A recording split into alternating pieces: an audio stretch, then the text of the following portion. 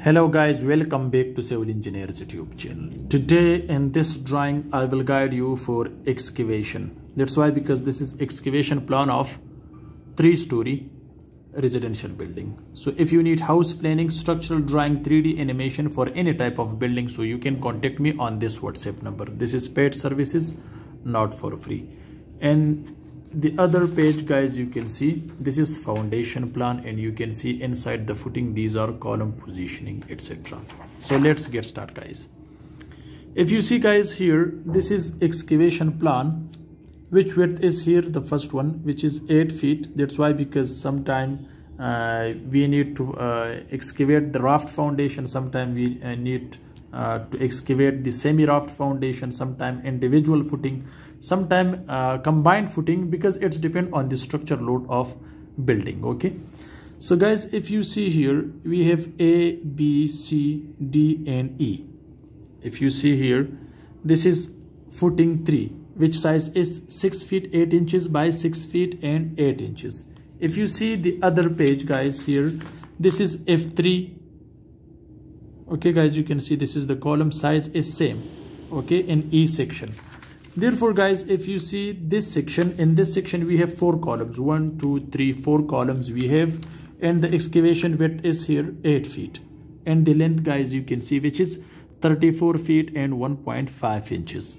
Guys, you can see here this is connected with the other footing, size is 8 feet and the length is 34 feet and 1.5 inch. So the same length, guys, you can see for this excavation. So these are short excavation and these are long, which is F1 and F1.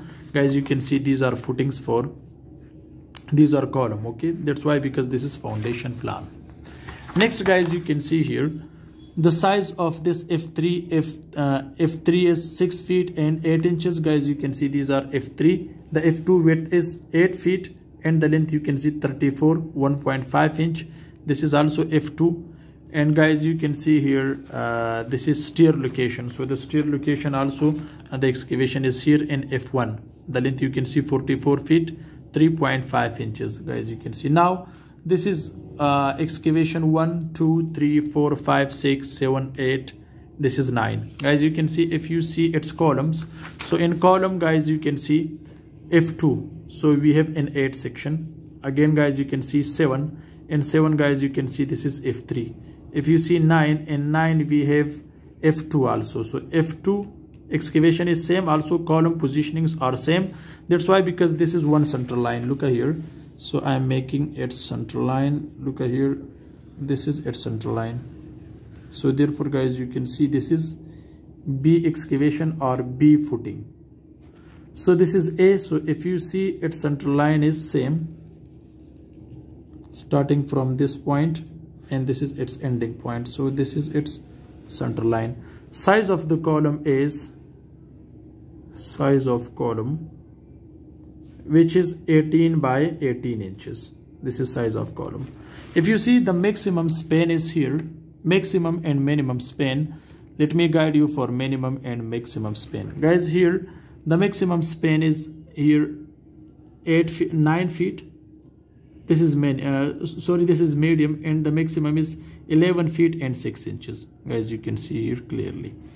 Next, if you see F2 and footing number 2, the spacing is here 8 feet and 6 inches. The other one is also 8 feet and 6 inches.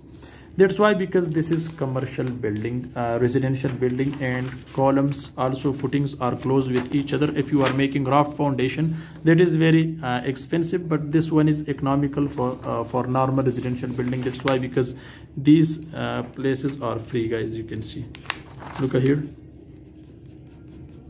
these are free. Therefore, this is called semi-raft. If you provide concrete or steel reinforcement for the entire area, that is called raft foundation. So you can take decision from the structure load of any kind of building. So if that is a residential building or